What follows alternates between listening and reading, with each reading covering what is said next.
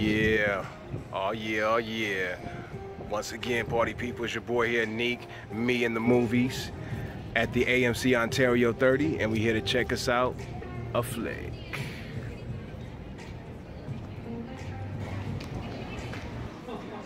Huh.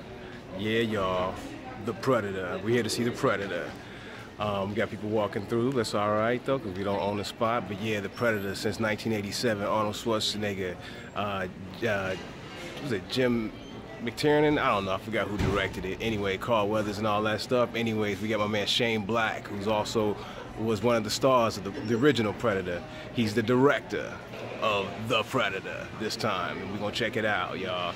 It's been a good, what, 30 years in the making? Still churning out Predator movies, yo. Last time we saw Predator was 2010 with Adrian Brody. That's all right, though. We're gonna check it out right now. Continuing the franchise, The Predator. Here we go, y'all. The Predator. We gotta come back and get our treats, or do we have them already on deck? Yeah, we do. Let's get in there, y'all. And here we go.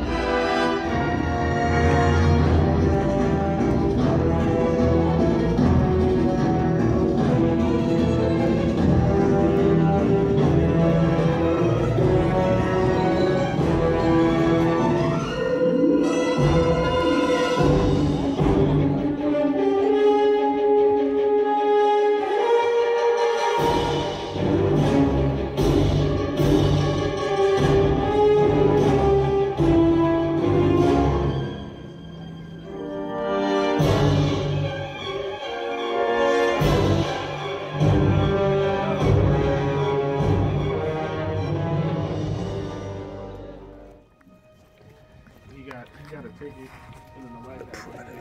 Oh, is that right? Yeah. It was good, man. Yeah, it was good. Yeah. Of course, The Predator.